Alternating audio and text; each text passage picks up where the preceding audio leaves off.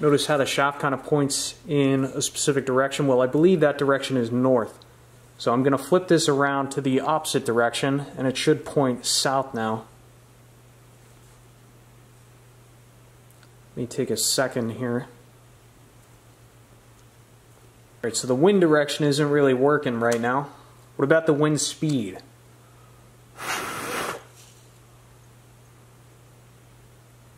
Okay, that's something. Wind speed's working properly. Alright, now in this portion of the video, I'm going to attempt to replace the potentiometer. I did purchase a replacement potentiometer, but my goal of this portion of the video is to entertain my usual audience, but also help others that have the same model wind vane as I do. So this style right here, if you take a look at this portion of the wind vane, this is the older style. Now on the new styles, I believe they have a little bit of a flare, and also I believe on the wind vane itself has a brass tip. So this is an older style. Now these potentiometers technically are not replaceable. I think on the new ones they are designed to be replaced. However, after doing some extensive research and translating articles in German and Russian, I have found what I believe to be a readily available replacement potentiometer, and that should fix our wind direction issue. The wind cups have been working fine. There's actually a reed switch inside this housing, and I have tested this out with my voltage tester. On the old potentiometer, there are 4 soldering points. On the new potentiometer, there are only 3 soldering points. Don't worry about this. I'm going to explain everything and we're not going to have a problem. But anyway, this potentiometer sits down in this little cavity right here.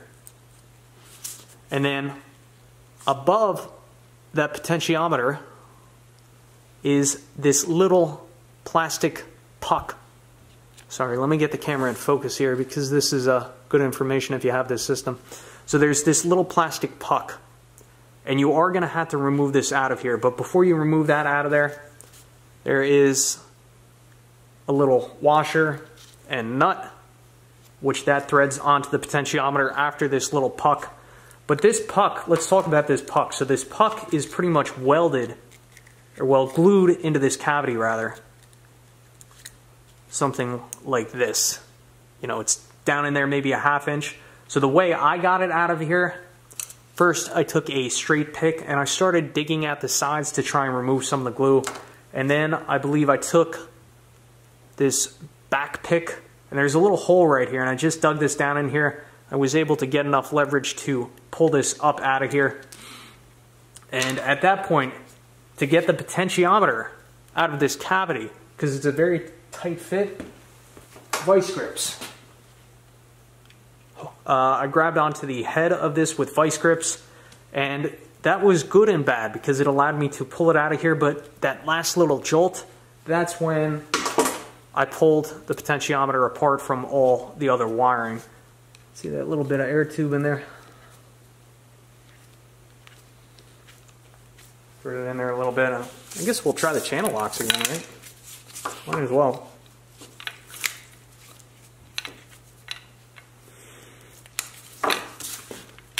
Oh, that came right out. Easy peasy, that's the way to do it.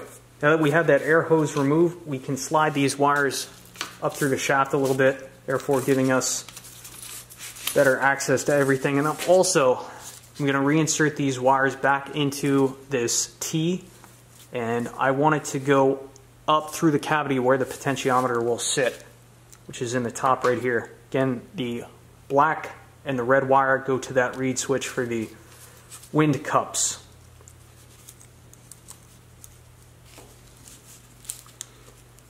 Alright, perfect. Alright, now that we have that wire fished through here, I'm going to start off with a clean slate. I'm just going to cut all these wires evenly, back a little bit. So when I pulled those, I don't know if I pulled out any copper strands. Turn down this automatic wire stripper and we'll peel back some of the jacket here. I don't know, maybe 2 inches. Make it a little bit stronger.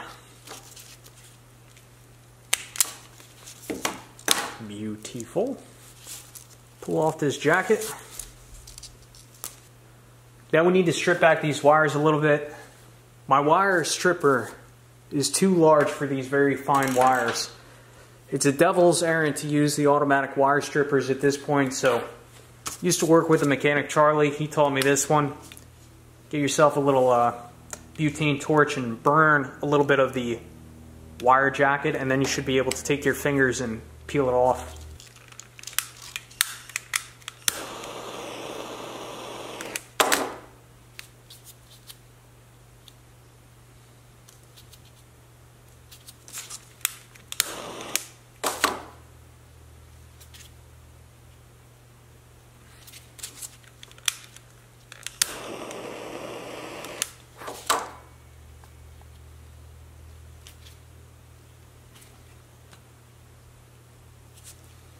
Alright, I drew my own wiring schematic, and I believe this to be correct. We will certainly find out. So here is the main black wire, the black wire we just stripped these 4 wires off of. Now there are 4 wires. There's a yellow, green, red, and black. So let's start with the red. The red is the common. So that's going to go to terminal number 1 on the back of this potentiometer. You're not going to be able to see it on camera, but number 1 is right here. But that red wire is also going to connect to the red line on the reed switch, which is the red line right here, right? Because there's a red and black wire for that wind speed cup reed switch. Now the black wire on the controller side is the measured pulse for the wind speed reed switch sensor. So that black wire from the reed switch, this guy right here, this black guy is going to just get connected to the other black wire, and that'll be the end of that. On the previous motor, I believe there was an extra terminal just for that black junction, that black wire junction, but we're just going to connect those two together. Yes. So on this old reed switch, there's actually a non-labeled terminal right here, and I believe that was just for a junction point for the black to black wire connection. No matter, we're just going to connect those two and be done with it.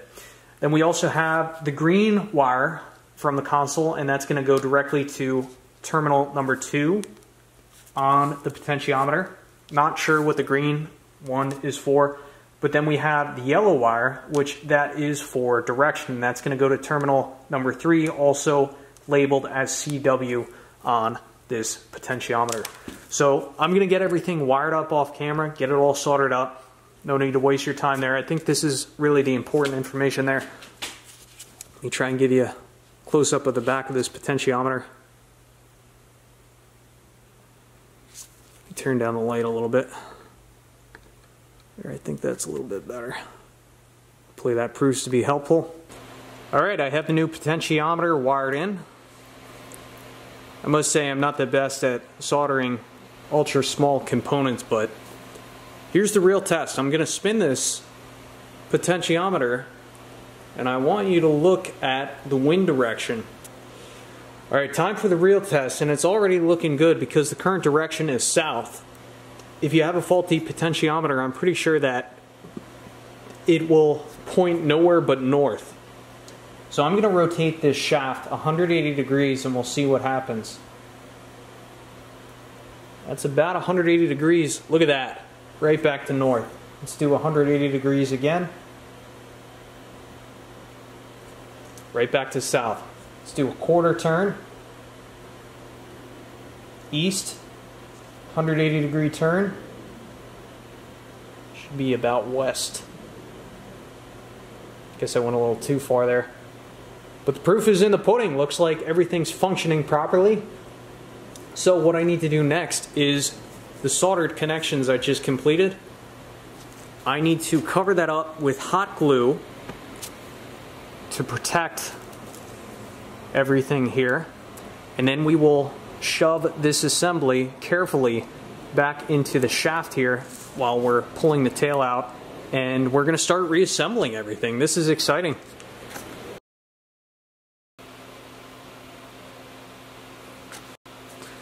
Alright, now I'm going to start reinserting the reed switch as well as this wiring assembly back into this junction point. So I'm going to pull the wire through a little bit, and I'm Very carefully going to tuck the red and black loose wires that go to the reed switch down into this cavity. I can see that there's a little seat right about here where this reed switch, or no, excuse me, this potentiometer looks like it's supposed to sit. So, it's a very tight fit. Anyway, let's take a socket, pull the wire out a little bit, try and push that in, and I think that's about seated. That's seated. Felt it hit the backstop.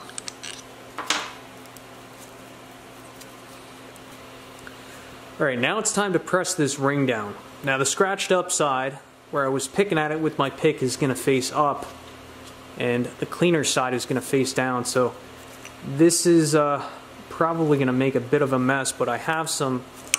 What's going on, camera? I have just some clear silicone. I guess I'm going to butter out the edge of this and just slide it down. Kind of hard to do this without getting this stuff everywhere. I need to be careful it doesn't really come in contact with the potentiometer shaft.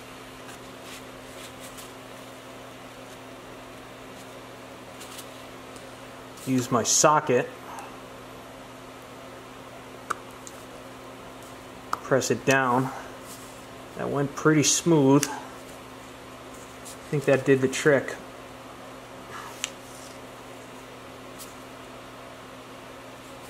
I'm going to change out my gloves and just wipe off that shaft to ensure I didn't get anything on there. Now, I'm not sure if we should let that cure or tighten up this nut and washer. Probably best to let it cure, but really need to finish this project tonight, so we're just going to proceed forward. So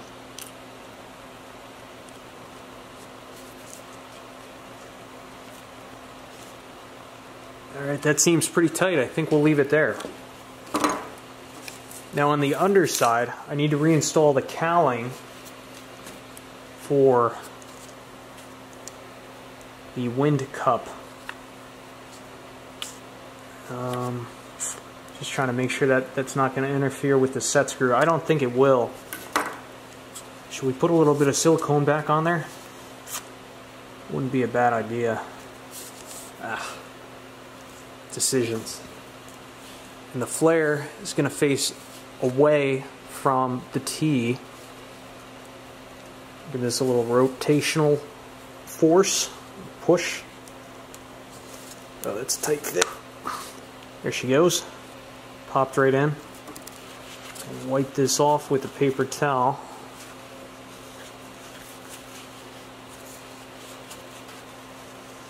Clean up any silicone residue.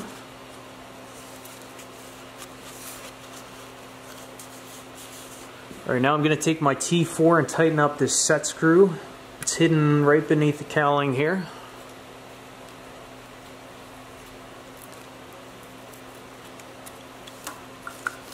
Give it a test.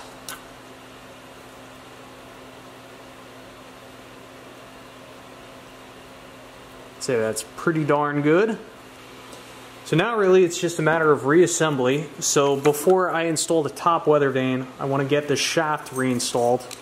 So we'll carefully feed this wire back through the shaft, get it lined up.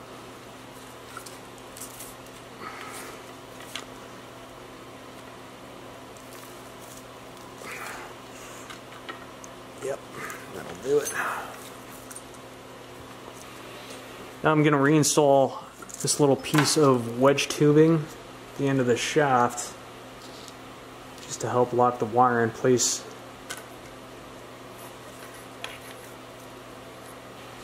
Now we can reattach that shaft to this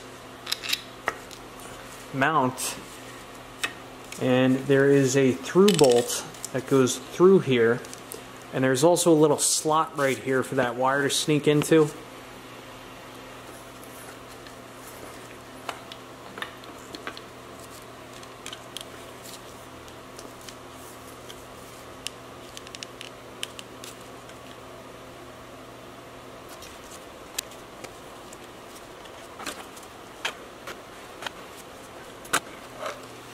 Alright, and the final thing we have to do is calibrate the potentiometer in a northerly direction.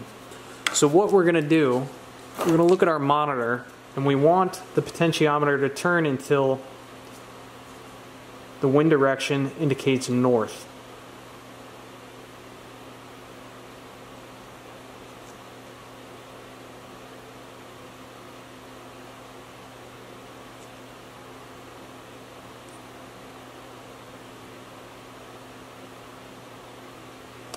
Okay, so now that the wind direction indicates north, what we're going to do, we're going to line up this shaft. We're going to take our weather vane and point it in the direction that the shaft is. We're simply going to slide this straight down over the potentiometer. And now this weather vane, when we go to install it, we need to ensure that the shaft points north. So the final thing we have to do is tighten up the little set screw on this weather vane. So it's the following morning and I've been doing some work to the potentiometer here. I raised the wind vane slightly higher on the potentiometer shaft, and it is spinning a bit more freely. I'm hoping that this will loosen up over time, but I will say it's not as sensitive to wind direction as the Davis potentiometer was. And this component, the original Davis potentiometer for this style weather vane, is impossible to find. They don't make these, so this is the best you're going to get without completely replacing the whole assembly here. But just to show you, like if I blow on this, I mean it works. If I blow kind of lightly, I mean it eventually gets to the right direction, but it's not as sensitive as I hoped it would be. But for $40, it's a lot better than spending upwards of $200, $250 on completely replacing this whole assembly. So I'm satisfied with the results. In the next video, I'm going to mount this, I believe, on top of the shed, so stay tuned for that video. Anyway, thanks for watching. Again, hopefully this wiring schematic was helpful to any of you out there that have the same weather station as I do. Thank you for watching as always. I will catch you on the next one.